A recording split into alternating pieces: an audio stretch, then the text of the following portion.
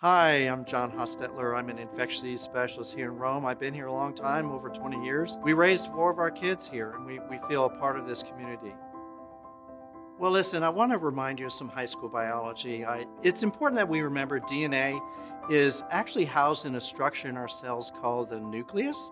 And we know actually factually that mRNA cannot enter that nucleus. It cannot get into our DNA whatsoever. RNA is simply an instruction sheet. It tells our cells to produce proteins. In the case of the vaccine, it can only do one thing. It tells our cells to produce spike protein. And as soon as it does that, it's gone. It disappears. It's metabolized by the cell. So there's no lasting vaccine inside our cells whatsoever. So it's absolutely not true that it can alter your DNA. It's just biologically not possible.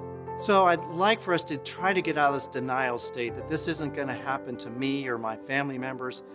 Let's not worry about as much about the vaccine causing harm, which actually it's proving to be extremely safe. I think we should look at how dangerous the virus is. The virus, it's not just getting in our cells, it's destroying our cells. And I don't want people to have regrets like I see every day in the hospital. I can't tell you how many folks now are in the hospital that I see that say, gee, I wish I'd gotten that vaccine. I never thought I could get this sick. So listen, I've gotten the vaccine. My family has gotten the vaccine. I feel much better about our situation. I hope you would have the confidence to do this as well.